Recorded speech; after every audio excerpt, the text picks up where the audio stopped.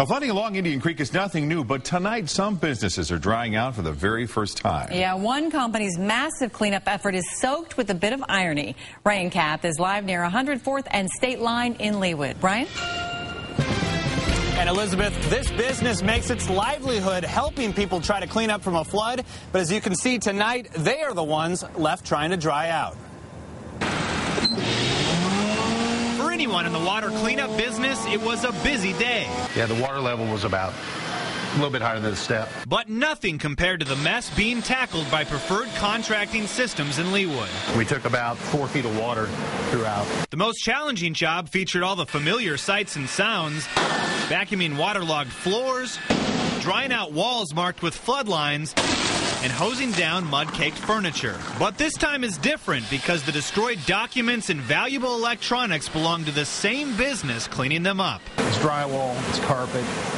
You know, there was no loss of life here. That's a positive.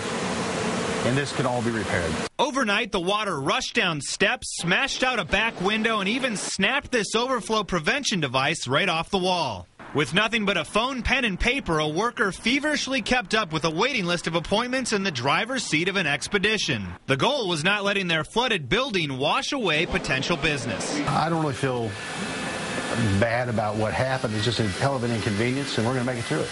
Mike says he knows exactly how his customers feel now. At least he and his crew knew exactly what to do next.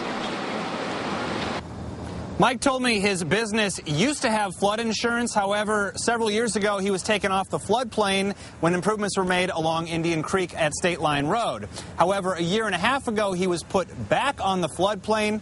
He didn't buy flood insurance, and so all of these losses tonight will go to his bottom line. We're live in Leawood. Ryan Kath, NBC Action News. Oh, man. Well, at least, as you said, they know what to do. Do we know how much money it's going to cost them? Well, Elizabeth, they're still taking inventory of some of the electronics, some of the furniture you see here, but I did talk to Mike late tonight. He said they're estimated it's going to be somewhere in the ballpark of $50,000 to $75,000. Oh, that is just too bad. Ryan Kath, thanks a lot.